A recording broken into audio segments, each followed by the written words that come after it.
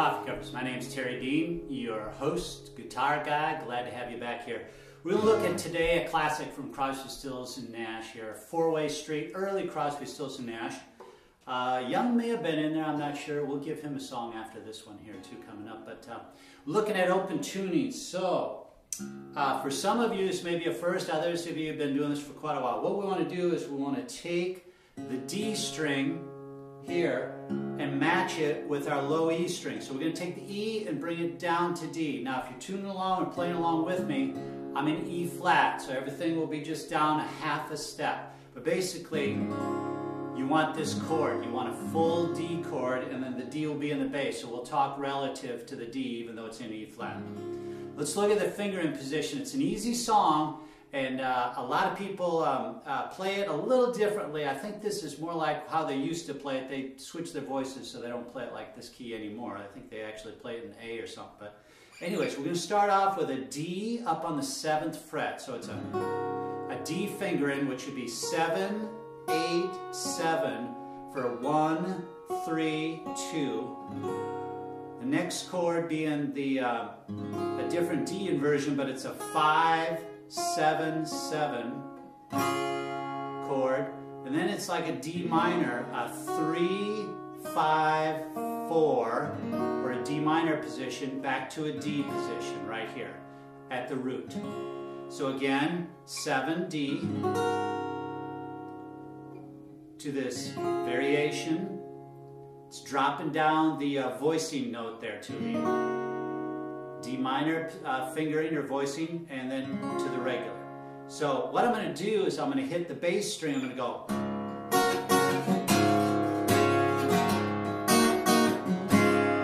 Let me blow this up for you so you can see the chords better. We're going to break it down. That's one part right there. Okay, here's those chords again. We're a D on the 7th. So it's 7, 8, 7, 5, 7, 7, D minor position, 3, 5, 4, to a regular D, 2, 3, 2.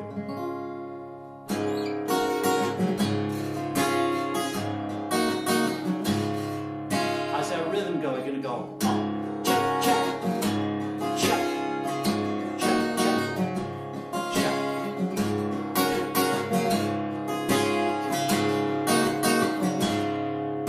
Almost hitting the bass every other time, you know, it's like a bum, ba, ba, ba, ba, ba, ba, ba, ba, ba,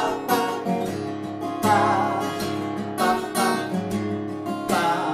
If you're down and confused and you don't remember who you're talking to, concentration. Cause your baby so far away. Now we go into the second, the verse, and there's a rose, B minor, to A, to a G. Let's look at that G, maybe new for some of you guys here.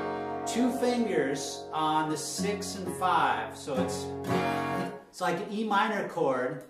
Instead of on the 4th and 5th, put them on the 5th and 6th and bring it up to the 5th fret. So E minor positioning, but on the 6th and 5th strings. So it's rose, the fisted glove, and the eagle flies with a dove. If you sing along, and it can be the one you love, I love the one you with. Back into the beginning.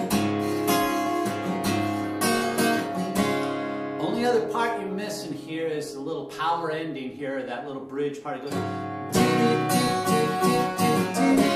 which is really a C chord.